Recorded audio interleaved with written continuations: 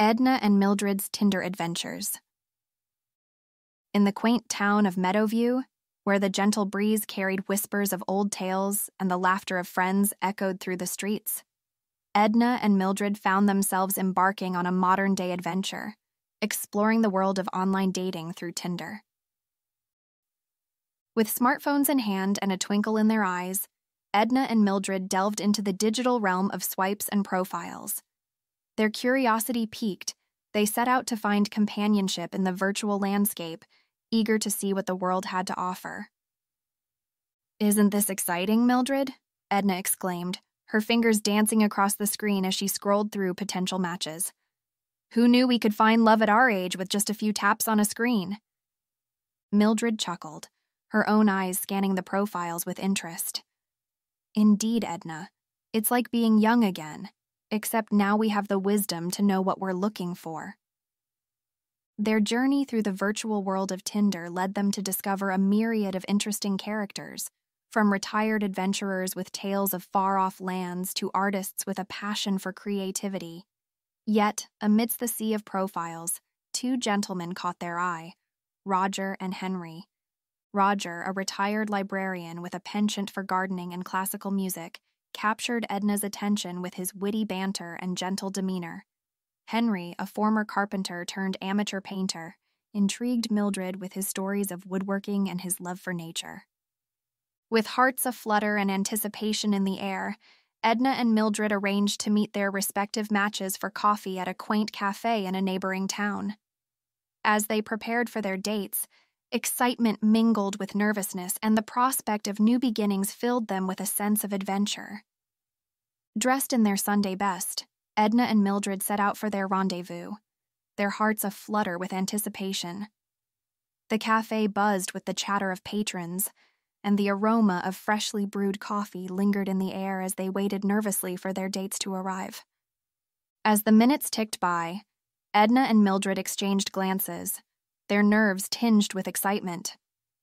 Suddenly, a familiar voice broke through the din of the cafe, and Edna's heart skipped a beat as she saw Roger approaching with a warm smile. "Edna, my dear, it's a pleasure to finally meet you," Roger said, his eyes twinkling with genuine warmth as he extended his hand. Edna blushed, her cheeks flushed with delight. "Likewise, Roger. I must say you're even more charming in person." Meanwhile, across the cafe, Mildred's heart skipped a beat as she spotted Henry making his way towards her table, a bouquet of wildflowers in hand.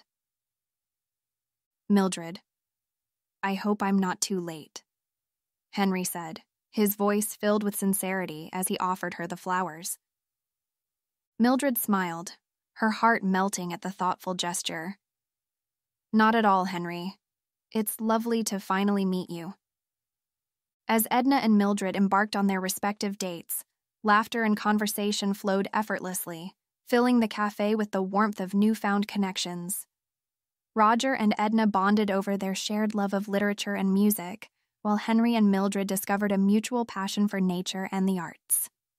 Yet, amidst the laughter and the shared stories, a realization began to dawn upon Edna and Mildred.